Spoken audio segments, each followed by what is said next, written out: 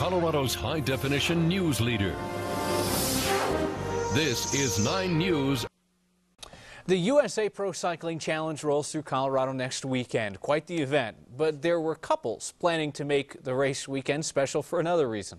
9 News Mountain Newsroom reporter Matt Renew explains how some in Summit County are planning to stay ahead of the fastest cyclists on the planet.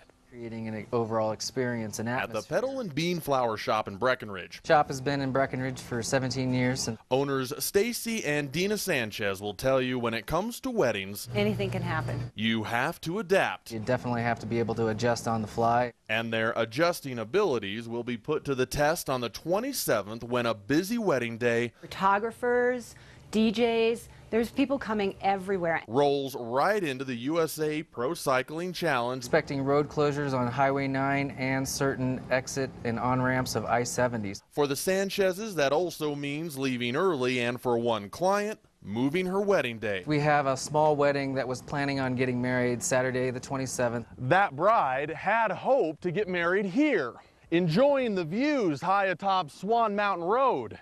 But that road will be closed during that stage of the bike race, meaning that bride has to beat the fastest riders in the world to this spot by speeding up her wedding, bumping her big day from the 27th to the 26th. I don't know that all brides would have been great about it, but she was. In fact, the Sanchez's say their clients are adapting well, but now worry about out-of-town wedding businesses. Anybody coming from Denver doing a wedding up here needs to really get on the road early. So Stacy is updating the Flower Shop website, putting up the latest road reports and event links to keep everyone clued in. Which talks about the when, where, and how of the event. Hoping that budding information will help make everyone's race day smell as sweet as the flowers in this shop. In Breckenridge, Matt Renew, 9 News Mountain Newsroom.